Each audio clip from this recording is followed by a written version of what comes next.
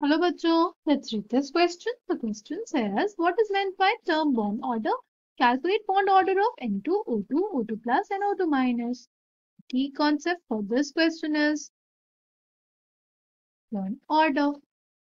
Bond order क्या होता है हमारे पास? Bond order is basically the number of bonds between two atoms. The number of bonds between two atoms. उसी को हम लोग बोलते हैं बॉन्ड ऑर्डर. ठीक है, बॉन्ड ऑर्डर का जो फॉर्मूला होता है हमारे पास, it is half number of bonding electrons minus number of anti-bonding electrons. Okay, bond order is basically half number of bonding electrons minus number of anti-bonding electrons. ठीक है, हमें किसके लिए देखना है? N2, O2, O2 plus, O2 minus के लिए. अगर हम लोग N2 की कॉन्फ़िगरेशन लिखें, इलेक्ट्रॉनिक कॉन्फ़िगरेशन तो क्या होती है? वो होती है sigma 1s2, sigma star 1s2, sigma 2s2, sigma star 2s2, pi 2px 2 is equals to pi 2p/2 और लास्ट होता है हमारे पास सिग्मा 2pz2, राइट. अगर हम लोग इसमें देखिए बॉन्डिंग इलेक्ट्रॉन्स कितना? 2 to 4 to 6 to 8 और 10, राइट. तो बॉन्डिंग इलेक्ट्रॉन्स कितने होंगे हमारे पास? इसको हम लोग डिनोट करेंगे NB से. बॉन्डिंग इलेक्ट्रॉन्स कितने होंगे? 10, राइट. एंटी बॉन्डिंग इलेक्ट्रॉन्स अगर देखिए, number of anti bonding electrons इसमें हमारे पास 2 to 4, राइट. अब बॉन्ड ऑर्डर क्या आ जाएगा? वो आ जाएगा हाफ 10 minus 4. कितना दे देगा हमको? 3. ठीक है, ये हमको क्या दे देगा? 3. नेक्स्ट देखते हैं हम लोग O2 के लिए. इलेक्ट्रॉनिक कॉन्फ़िगरेशन क्या हो जाएगी? Sigma 1s2, sigma 2s2, sorry sigma 1s2, star 1s2, sigma 2s2, sigma star 2s2,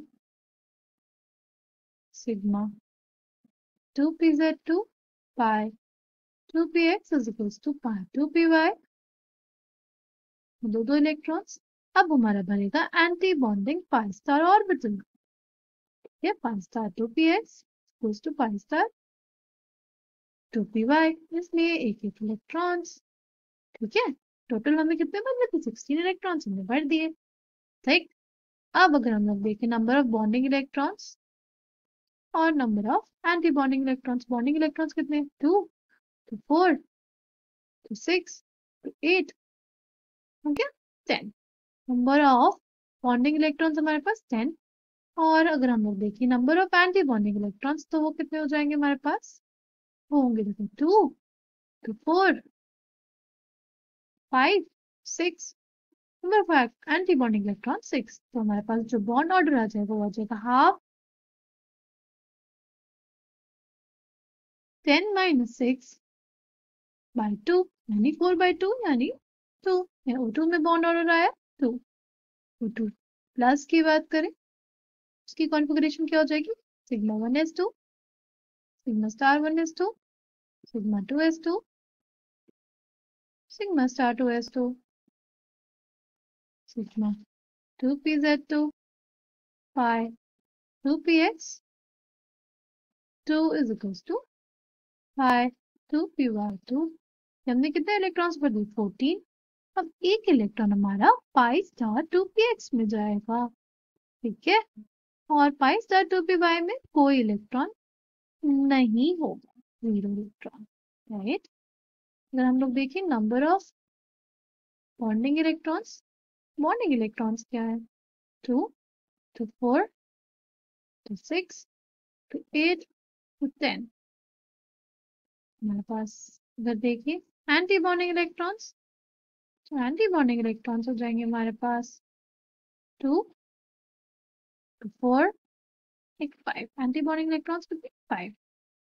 Uh, 10 minus 5 equals to 5 by 2. यानी तो v equals to 2.5. तो O2 प्लस में जो हमारा बॉन्ड ऑर्डर आया वो आया 2.5.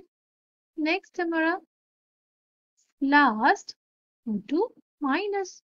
इसका इलेक्ट्रॉनिक कॉन्फ़िगरेशन क्या हो जाएगी? Sigma 1s2, sigma star 1s2, sigma 2s2, sigma star 2s2, sigma 2pz 2 pi 2px is equals to pi 2py 2 electrons.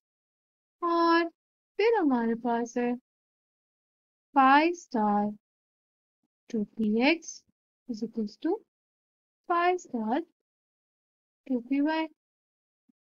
देखो अभी तक हमने 14 इलेक्ट्रॉन्स भरे. अब हमें कितने इलेक्ट्रॉन्स और भरने हैं? ऑक्सीजन के 16 होते थे, राइट, और एक इलेक्ट्रॉन और आ गया यानी 17 इलेक्ट्रॉन्स. और 14 हमने भर दिए, बचे 3. तो 2px में हमारे पास 2 और 2py में 1. और हम लोग नंबर ऑफ बॉन्डिंग इलेक्ट्रॉन्स देखें. बॉन्डिंग इलेक्ट्रॉन्स कितने देंगे? 2 to 4 to 6 to 8 to 10. Anti bonding electrons अगर हम लोग देखें तो हमारे पास हो जाएंगे 2 4 6 और 7.